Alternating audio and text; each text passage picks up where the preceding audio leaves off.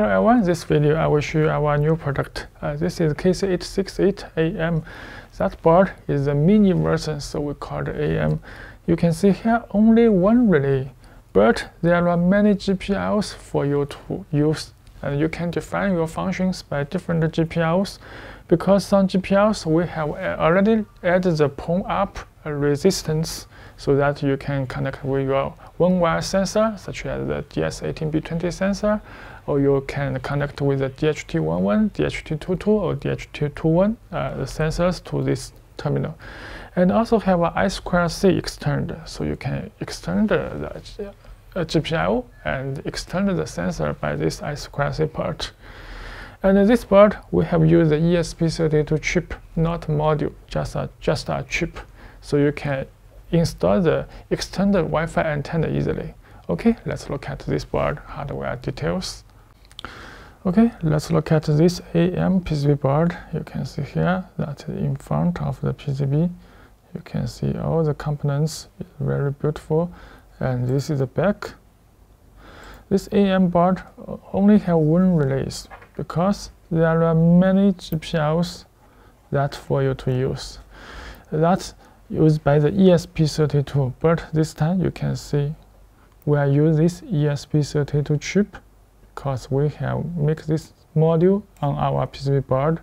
And this is the Wi-Fi PCB antenna. And if you want to extend this antenna, you can see here that have a IPX adapter, so you can connect with the WAN or solder on this point for extend the Wi-Fi. And here that is the relay. The relay max is 10 ampere. So you can see that max is 10 ampere. And every relay will have the COM, normal open and normal close, so that you can connect with your load. And this is ESP32 reset and the GPIO 0, and this is USB type B, connect with your PC. And this white socket, that is I2C extend. So you can extend for your sensor or extend for your I2C device.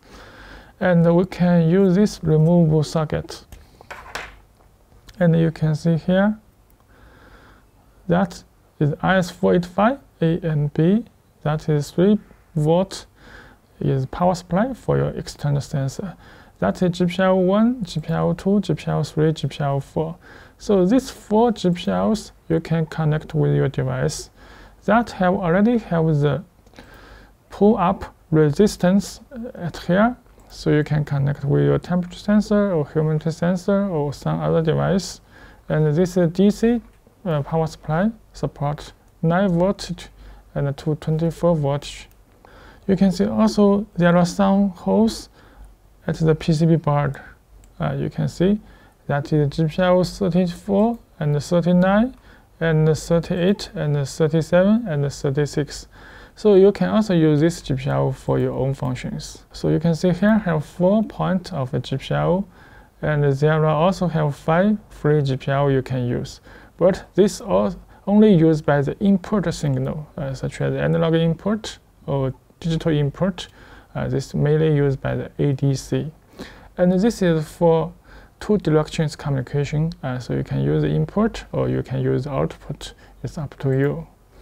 Okay, if you want, install this small board and to your DIN rail. So you can see we have prepared this plastic shoe, and this can easily to install on the DIN rail, and your board just install into this box that will be fixed on the DIN rail easily. Okay, this is the KC868-AM. This board also supports the ESPHome integrated home assistant. Thanks for watching.